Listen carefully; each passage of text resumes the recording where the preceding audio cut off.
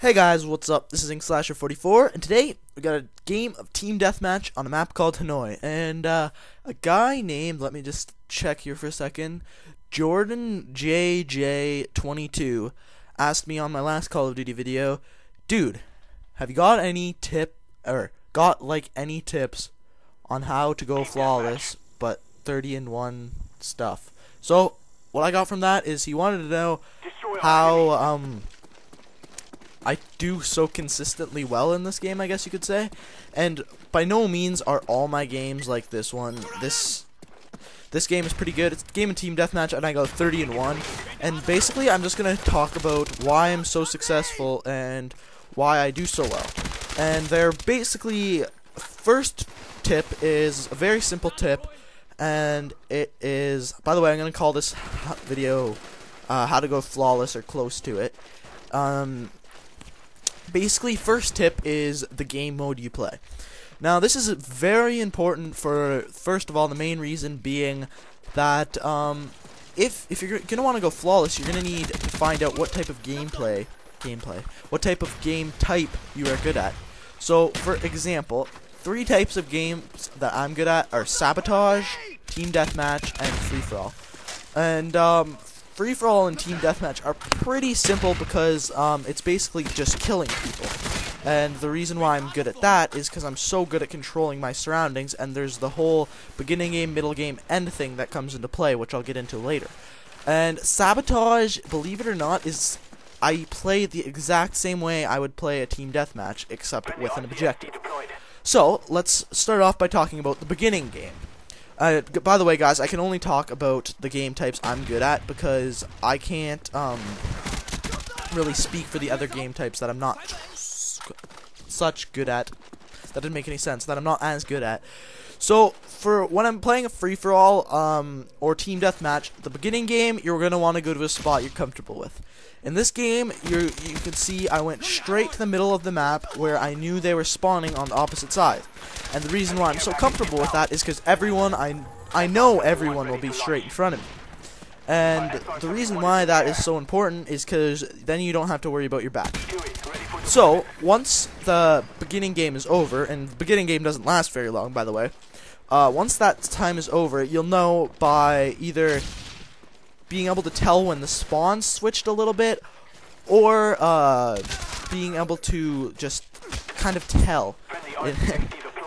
You just have to make sure that your back is not exposed to the enemy whatsoever. And that's very important. And this death right here was extremely stupid. I had an S. It was dumb.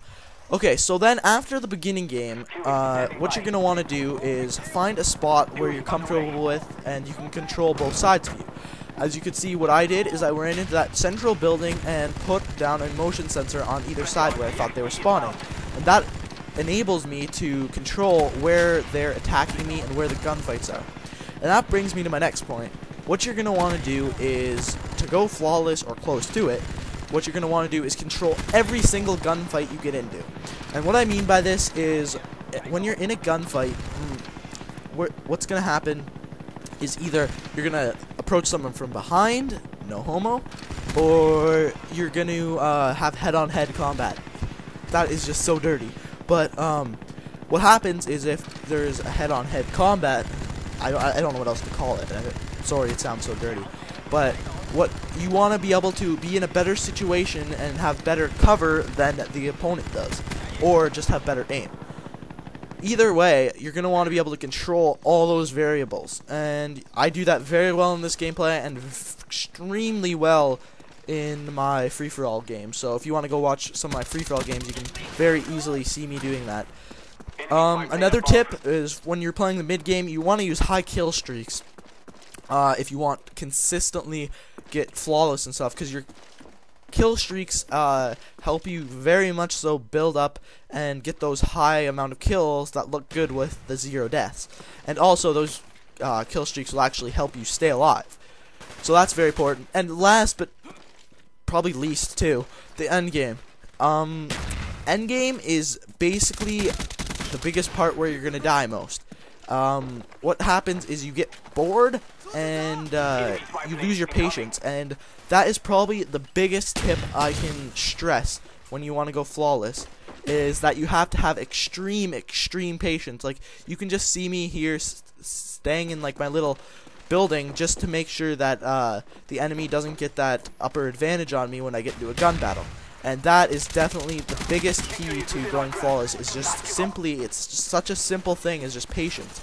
And that is why when you get rage or get mad at a game, that's why you do worse, is because you lose your patience and then put yourself in bad situations.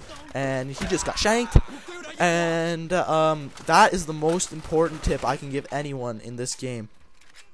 So guys, if you enjoyed this video, give it a thumbs up. And I've tried to give you as many tips in the shortest period of time that I could.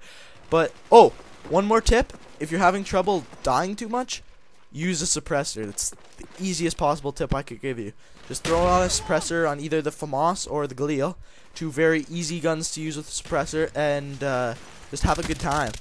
And I hope this helped, guys. And then Jordan, I assume that's your name, I hope you enjoyed this video, and for everyone else, I hope you enjoyed it too. So guys, remember to comment, rate, and subscribe. And if you have any more ideas for videos, just let me know. By the way, very soon there'll be another How to Be a Team Player. But until next time, guys, bye-bye.